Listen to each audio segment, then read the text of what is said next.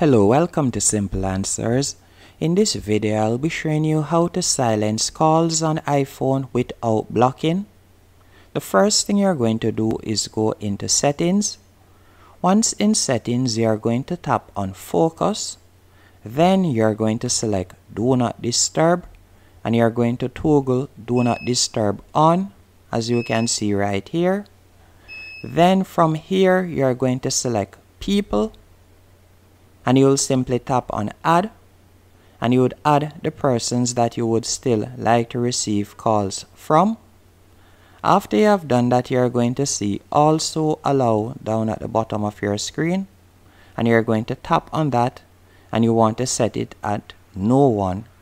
Then you'll see Allow Repeated Calls. You're going to toggle that off, and that's it.